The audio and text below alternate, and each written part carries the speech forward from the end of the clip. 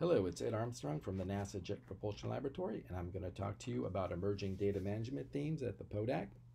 The PO.DAAC is a physical oceanography distributed active archive center. We're one of 12 NASA data centers for archiving and distributing environmental satellite data.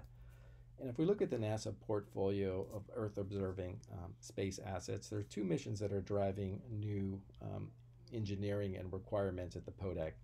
Those are the SWOT mission, the Surface Water and Ocean Topography, and the Sentinel-6A and B joint NASA-ESA missions. These missions both have radar altimeters for measuring sea level rise, and in the case of SWOT, inland waters. This diagram shows the expected growth due to these new missions.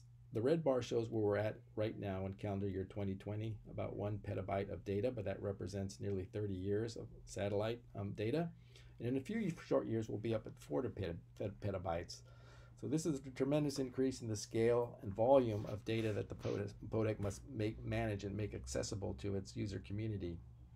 To address this, the PO.DAAC is looking at a cloud-based solution, and we strive to have a proven capability for operation in the cloud. That's for both the data ingest, archiving, and dissemination.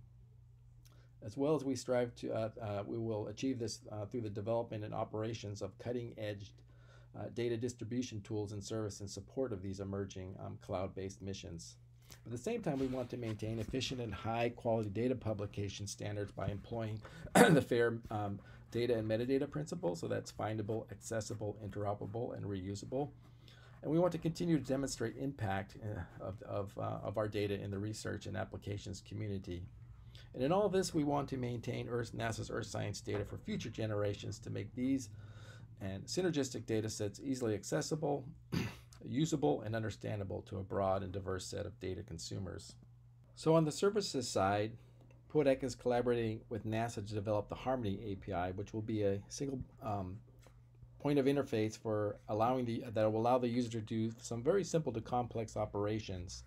So this API will allow transformation based on user requests to do things like subsetting, reprojecting, resampling, reformatting, granular discovery through a stack metadata catalog, as well as GIS shapefile manipulation. On the bottom there, we see an example of a regridding operation on the native satellite format using 2 different interpolation schemes to take it to a gridding format. So we're packaging all of these capabilities into Jupyter notebooks using the Python language that allow users to exercise these services and manipulate the data, and then eventually to use these recipes and notebooks and extend them and customize them to meet their needs. So in conclusion, the PO.DAAC is looking to a cloud-based solution to manage these new very high volume satellite missions, including developing a very robust services on top of the data that allow users to do some very simple to complex operations, but at the same time maintaining very high standards with regards to the FAIR metadata principles for our data sets to continue to develop, to deliver high value and new capabilities to our existing and emerging communities. So thank you very much.